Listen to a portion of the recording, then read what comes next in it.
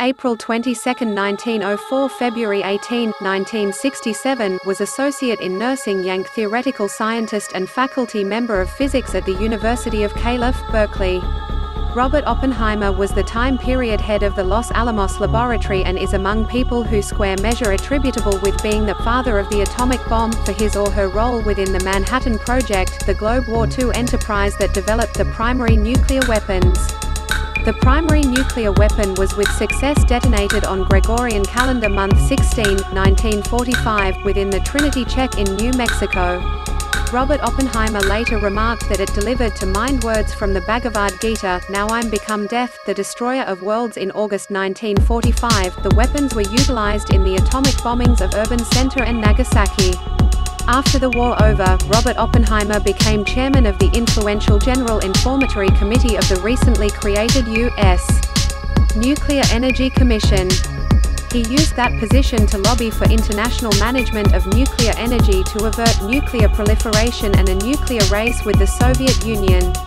He opposed the event of the nuclear weapon throughout a 1949–50 governmental dialogue on the question and later took stances on defense-related problems that aggravated the ire of some factions within the U.S. government and military.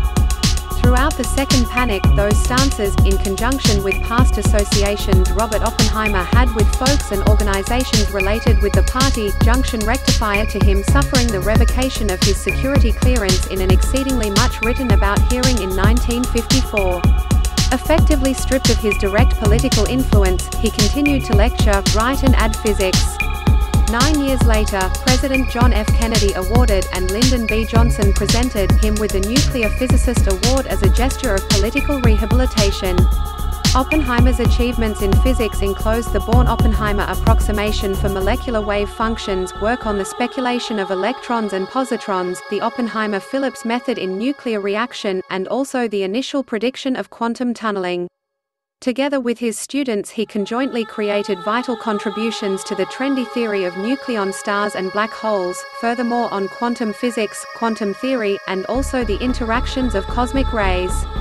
As a coach and promoter of science, he's remembered as an introduction father of the Yank College of Theoretical Physics that gained world prominence within the 1930s. Once Warfare II, he became director of the Institute for Advanced Study in Princeton, New Jersey.